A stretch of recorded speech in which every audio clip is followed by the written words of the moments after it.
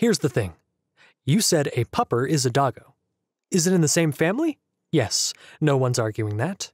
As someone who is a scientist who studies puppers, doggos, yappers, and even woofers, I am telling you specifically, in doggoology, no one calls puppers doggos. If you want to be specific, like you said, then you shouldn't either. If you're saying doggo family, you're referring to the taxonomic grouping of Doggodiomus, which includes things from subwoofers to birdos to sharkos, the glub-glub kind, not the bork-bork kind.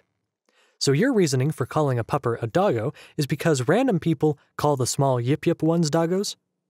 Let's get penguos and turcos in there too then. Also, calling someone a human or an ape? It's not one or the other. That's not how taxonomy works. They're both. A pupper is a pupper and a member of the doggo family. But that's not what you said. You said a pupper is a doggo, which is not true unless you're okay with calling all members of the doggo family doggos, which means you'd call piggos, sluggos, and other species doggos too, which you said you don't.